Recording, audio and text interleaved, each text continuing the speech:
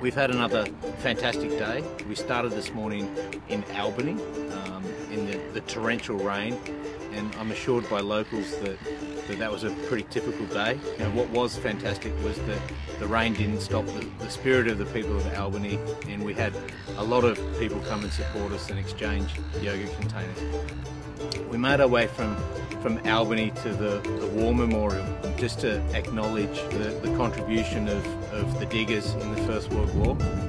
So we moved on from Albany towards Esperance, you know, quite a long part of the trip, and you know, hugely changing terrain. I think every 10 kilometres or so it seemed like the landscape of Australia changed, and just showed what a vast and beautiful country we had. You know, the first time we've seen big road trains that we've had to pass in our little truck. You know, as chance would have it, we stopped at a truck stop to refuel just at the time that the Melbourne Cup was being run over on the East Coast. We actually got to see the Melbourne Cup live on TV. We moved on you know, towards Esperance, where we've done another yogurt exchange this afternoon.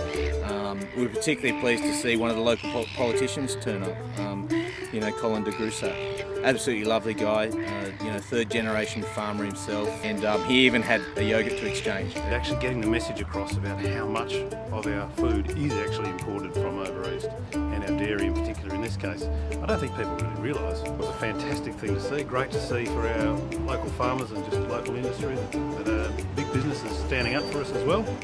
It's almost a little bit sad that this is the last time that we'll be exchanging yogurt on the trip. Everyone that contributes their empty cups is just so happy to do it, and there's always smiles on faces.